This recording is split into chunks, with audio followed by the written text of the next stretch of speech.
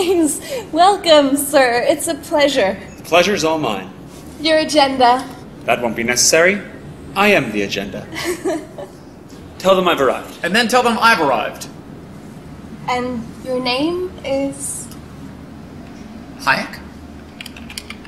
F.A. Hayek. With an H.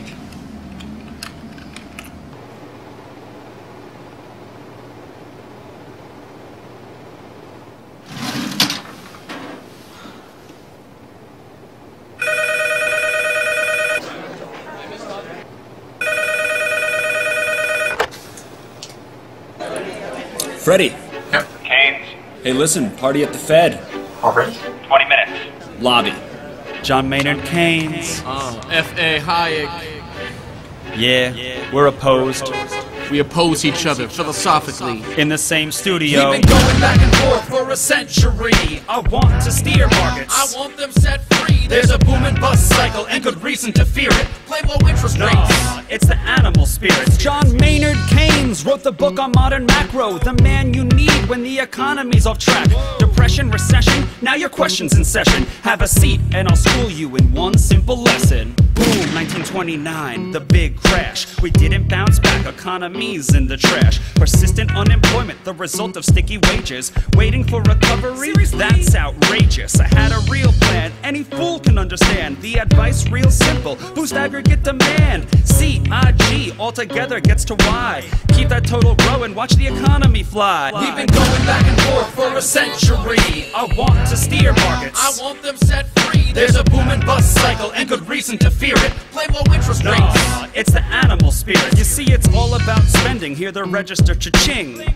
Circular flow, the dough is everything. So if that flow is getting low, doesn't matter the reason. We need more government spending. Now it's stimulus season, so forget about saving. Get it straight out of your head. Like I said, in the long run, we're all dead. Savings is destruction, that's the paradox of thrift. Don't keep money in your pocket or that growth will never lift. Because business is driven by the animal spirits, the bull and the bear, and there's reasons to fear its effects on capital investment, income, and growth. That's why the state should fill the gap with stimulus, both the monetary and the fiscal. They're equally correct. Public works, digging ditches, war has the same effect. Even a broken window helps the glass man have some wealth. The multiplier driving higher the economy's health. And if the central bank's interest rate policy tanks, a liquidity trap, that new money stuck in the banks. Deficits could be the cure you've been looking for. Let the spending soar now that you know the score. My general theories made quite an impression. Revolution. I transformed the econ profession. You know me, modesty, still I'm taking a bow. So say it loud and say it proud, we're all Keynesians now. We've been going back and forth for a century. I want to steer markets. I want them set free. There's a boom and bust cycle and good reason to fear it. I made my case, Freddie H. Listen up, can you hear it? I'll begin in broad strokes, just like my friend Keynes. His theory conceals the mechanics to change. That simple equation, too much aggregation, ignores human action and motivation. Yet it continues as a justification for bailouts, payoffs by polls with machinations. You provide them with cover to sell us a free lunch. Then all that we're left with is debt and a bunch. If you're living high on that cheap credit hog, don't look for a cure from the hair of the dog. Real savings come first if you want to invest. The market coordinates time with interest. Your focus on spending is pushing on thread. In the long run, my friend, it's your theory that's dead. So sorry there, buddy, if that sounds like invective. Prepare to get schooled in my Austrian perspective. We've been going back and forth for a century. I want to steer markets. I want them set free. There's a boom and bust cycle and good reason to fear it. Play low interest rates. Nah, it's the animal spirit. The place you should study isn't the bust, it's the boom that should make you feel leery. That's the thrust of my theory. The capital structure is key. Malinvestments wreck the economy. The boom gets started with an expansion of credit. The Fed sets rates low. Are you starting to get it? That new money is confused for real loanable funds, but it's just inflation that's driving the ones who invest in new projects like housing construction. The boom plants the seeds for its future destruction. The savings aren't real, consumption's up too, and the grasping for resources reveals there's too few.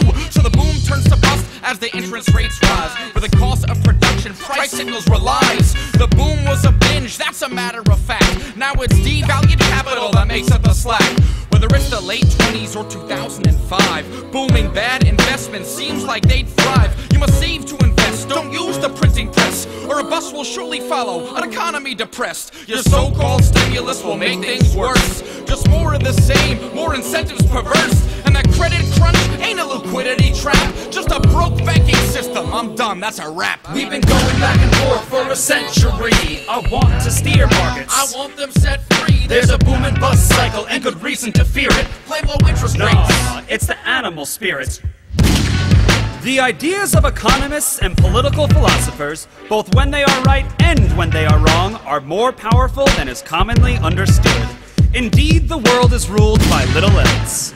Practical men who believe themselves to be quite exempt from any intellectual influence are usually the slaves of some defunct economist.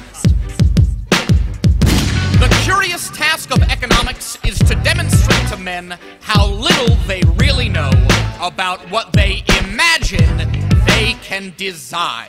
They've been going back and forth for a century.